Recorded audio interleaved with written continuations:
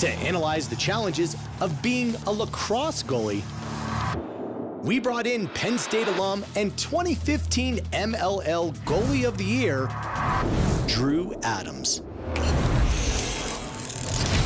At 36 square feet, lacrosse's goal is 50% larger than hockey's. And lacrosse goalies don't wear extra padding on their arms or legs.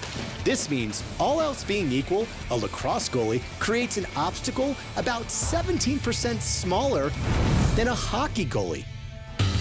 In addition to the inherent size disadvantage, some lacrosse shots are literally impossible to defend because of the physical limits of the human body.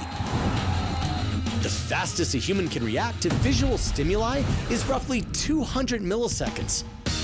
But from 30 feet away, a lacrosse ball rifled at over 100 miles per hour can reach the net in just 190 milliseconds. That's about the same amount of time a baseball player would have facing a 200 mile per hour fastball.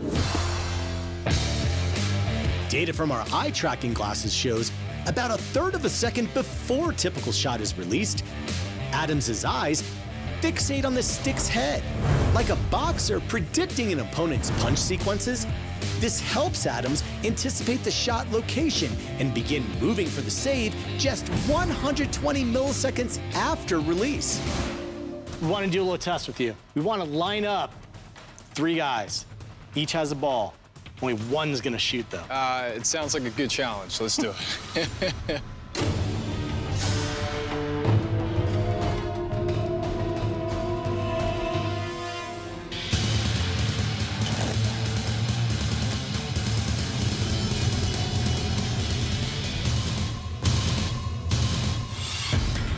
In this firing squad test, Adams can't fixate on just one stick.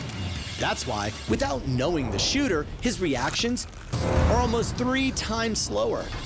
So to make a play on the ball, Adams extends his stick from 0 to 20 miles per hour in just 125 milliseconds. That's an acceleration on par with the rattlesnake strike. And incredibly, this allows him to stop 9 of 11 shots on goal. So how was that? Oh, it was awesome. It was definitely difficult, challenging, but it definitely put the skill set to the test. For more evidence that lacrosse goalie is possibly the most unfair position in sports, consider this. In D1 ice hockey last season, the average save percentage was about 91%.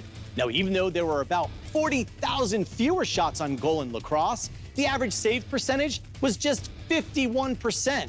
Basically, a coin toss. For ESPN Sport Science, I'm John Brinkus.